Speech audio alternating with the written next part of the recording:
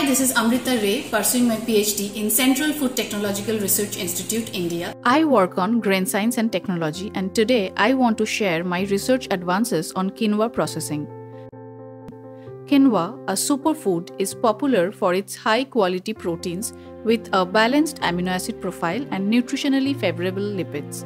It has high lysine and threonine content, which are generally limiting amino acids in conventional cereals. And as a gluten-free grain, it serves as a suitable alternative for persons with celiac disease. Quinoa differs in structure to conventional cereals with a peripheral germ, containing most of the protein and fat reserve along with minerals. The germ is about 26% of the grain, which is higher compared to any other conventional cereal.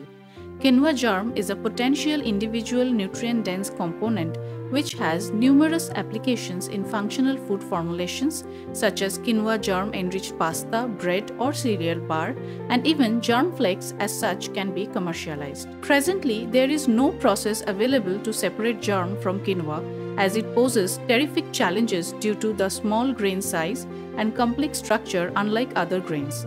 That's exactly where comes our process. We have developed a dry physical process which is more eco-friendly compared to wet method and scalable to industrial level.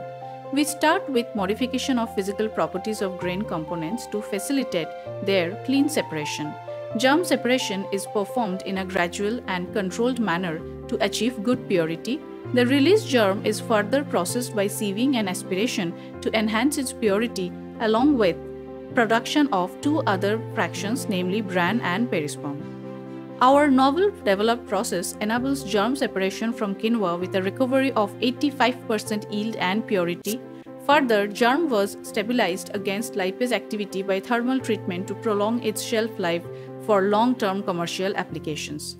Germ obtained by our developed process has higher protein than the grain with good amount of lysine and threonine that meets the adult requirements suggested by WHO. Also, good amount of MUFA and PUFA along with mineral content antioxidant capacity makes quinoa germ a healthy food choice.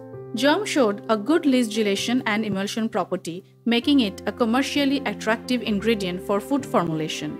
Other fractions obtained such as bran and perisperm showed unique nutritional and functional properties with different food application.